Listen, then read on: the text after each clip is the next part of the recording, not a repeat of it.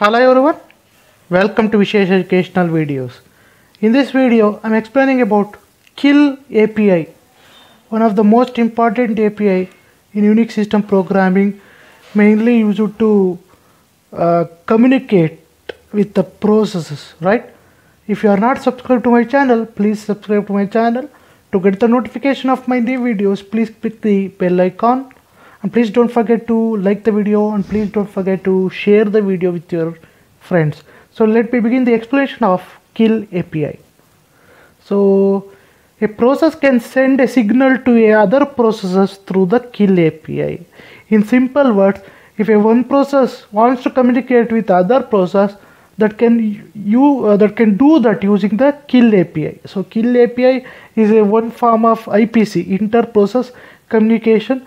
One process can communicate with other process, right, using the Kill API, right? By default, the default action of the Kill API is the termination signal. It is going to tell the process that you have to terminate by default, but we have other choices also.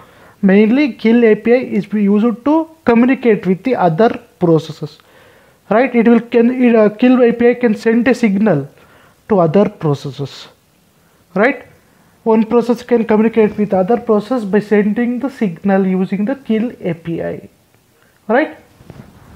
The sender and the recipient process, whatever the processes that are using the Kill API, must be related such that there has to be relation between the sender and the recipient process.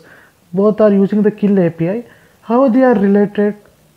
So they are related such that either sender process effective user ID matches that of the recipient process, or the sender has privileges. So here user ID of the sender process and the recipient process should be matched, because the process is created by a user, right? If it's a sender process also, that should be created by a user. If it's a recipient process also, that should be created by a user. So for both sender and the recipient, the user ID should be same. That is inter-process communication. Process within the same system can communicate with each other. That's why the recipient and the sender should be from the same user.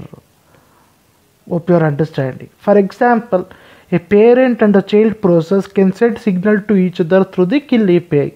A parent and child process can communicate with each other by sending the signals using a Kill API. And the Kill API is defined in most Unix system and POSIX.1 standard. So this is the prototype of the function prototype of the Kill API. So you can see there the Kill API has two arguments. One is the process ID. The process ID is stored in the data type called PID_T, and we have a signal number that is an integer. You can see here the signal number argument is the integer value of a signal to be sent to one or more process designated by PID. If you want to send a signal, you need to have the address.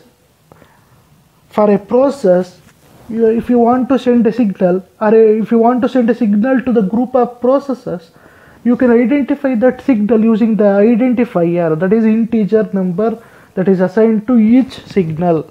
If you have that identifier, you can easily find out the signal, and thereby you can send that signal to the processes that needed it, or to the group of processes also. That is possible, right? You have a PID, so thereby you can find out the process. You have a signal number, you can find out the signal, then you can send that signal to the process that is where the PID is matching, PID matching process. You have to send the signal, right? And the possible values of the PID and its used by the Kill API are, for example, a PID value is a positive value. If a PID value, the process ID PID, right, is a process ID, is if it's a positive value, it sends signal number to that processes. Positive value if it's a positive value, right?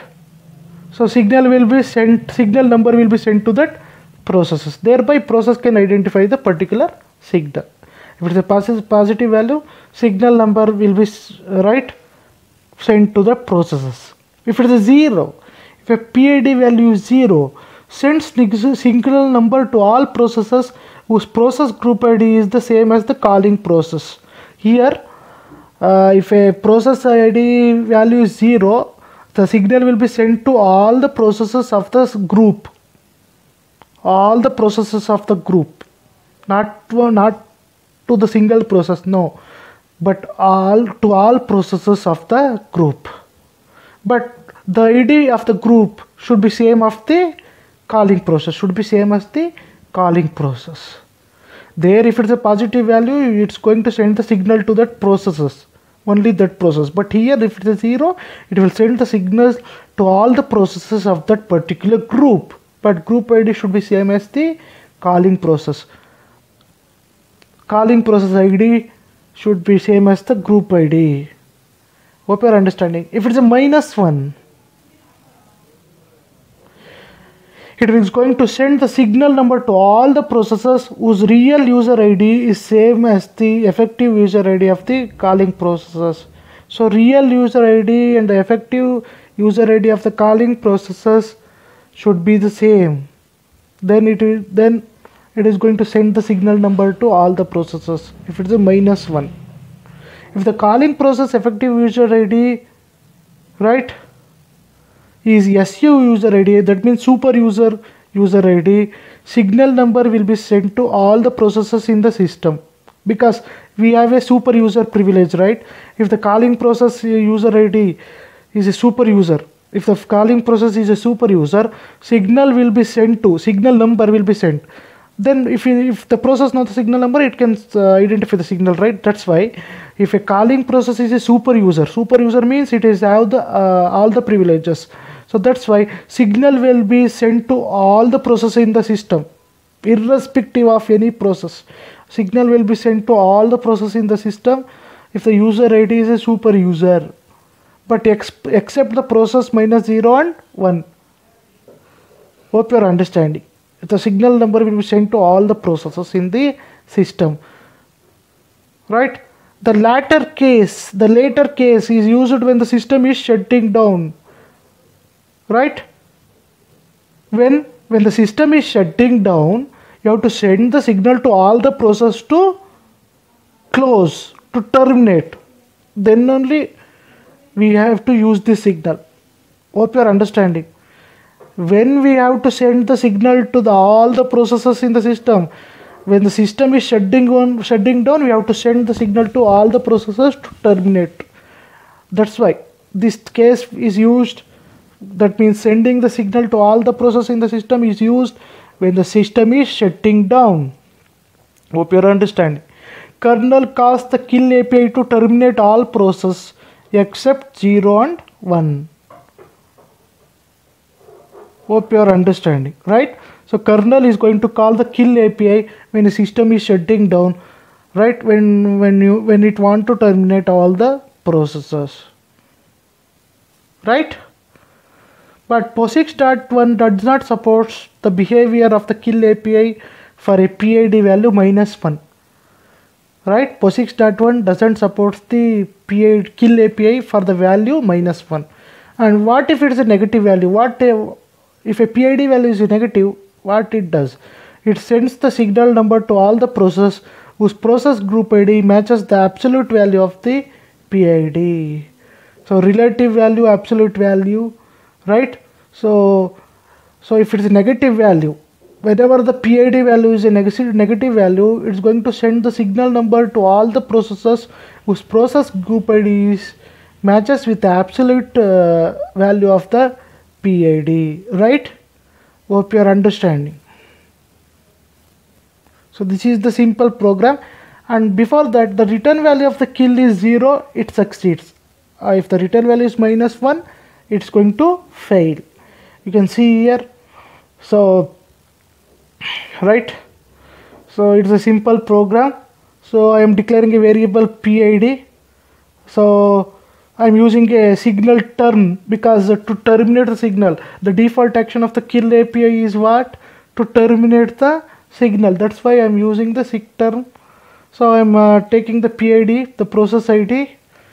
So if argc is equal to 0, that is a command line argument.